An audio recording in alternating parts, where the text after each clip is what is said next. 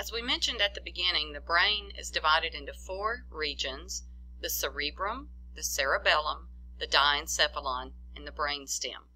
We'll begin by looking at the brainstem. The brainstem is the part of the brain between the spinal cord and the diencephalon. It consists of three structures: the medulla oblongata, the pons, and the midbrain. So here in our image we can see the medulla oblongata.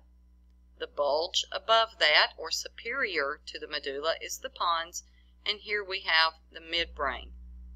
So the brainstem is going to have several areas that we call nuclei. Now remember, in the central nervous system, a nucleus is a collection of neuronal cell bodies, okay? So we're not talking about the nucleus of a cell that contains the DNA. So nuclei in the central nervous system is a collection of cell bodies. So some of these nuclei are going to have vital centers for things that are necessary to our survival, such as controlling heart rate, breathing, blood pressure, and many other things. So let's look briefly at that. So the cardiovascular center, of course, is going to regulate the rate and the force of the heartbeat, but also the diameter of the blood vessels to help regulate blood pressure. There's also a center in the medulla that we call the medullary respiratory rate that adjusts the rhythm of your breathing. So you breathe faster or slower depending on the needs of your body. In addition to regulating heart rate and blood pressure and breathing, the nuclei in the medulla also control certain reflexive actions such as vomiting, swallowing, sneezing, coughing, and hiccuping. Since the medulla is responsible for so many of our vital functions, heart rate, respiration, it shouldn't be surprising that injury to the medulla from a hard blow on the back of the neck or the head, such as something that might happen when you fall, can be very, very dangerous. So damage to the medullary respiratory system is especially serious because it can lead to very rapid death in that respirations stop. The symptoms of non-fatal injury, though, to the medulla include some of the loss of cranial nerve function on the same side of the body as the injury. Sometimes there's paralysis or loss of sensation, even on the opposite side of the body, and also noted usually are irregularities in the breathing or the heart rhythm.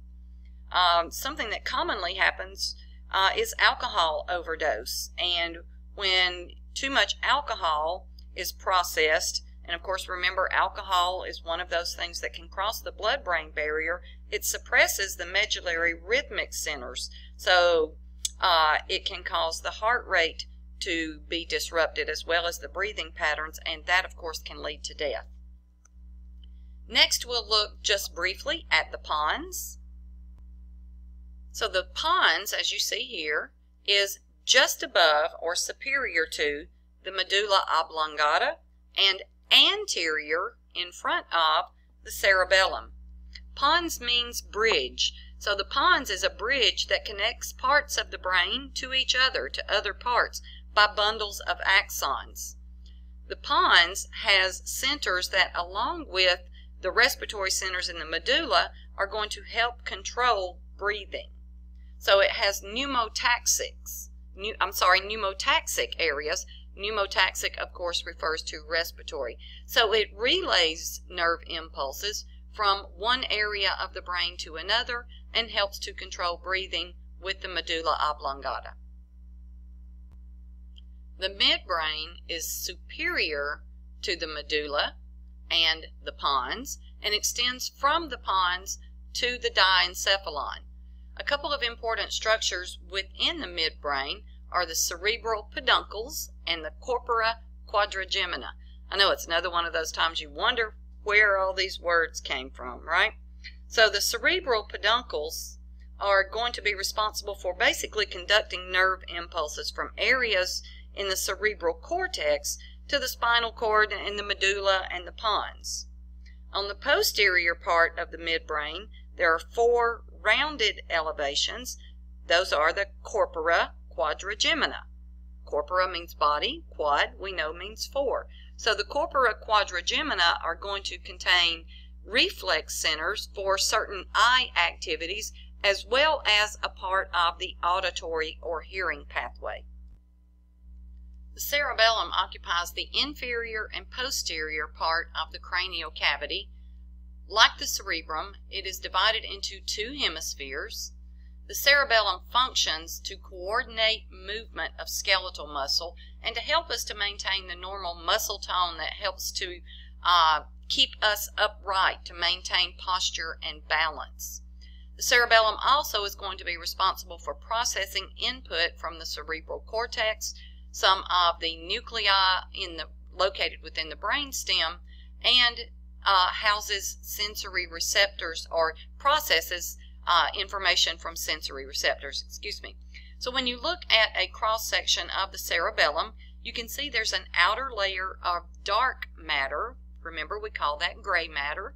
And then an inner section that you see right here of white matter. That white matter houses many of the vital areas that work with the brain stem and other parts of the brain for very vital activities. And aptly, it is named Arbor Vitae, Tree of Life. Damage to the cerebellum can result in a loss of ability to be able to coordinate muscular movements. That condition is called ataxia, which simply means without order.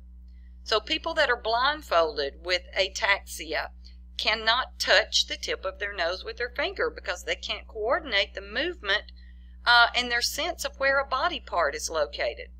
Another sign of ataxia is when the speech pattern is altered due to uncoordinated speech muscles. Cerebellar damage can result in a staggering or abnormal walk, so very uncontrolled movements. People who consume too much alcohol show a temporary ataxia because alcohol inhibits the activity of the cerebellum. These individuals usually can't pass a sobriety test. Ataxia can also result from degenerative diseases such as MS and Parkinson's, or trauma, brain tumors, or genetic factors.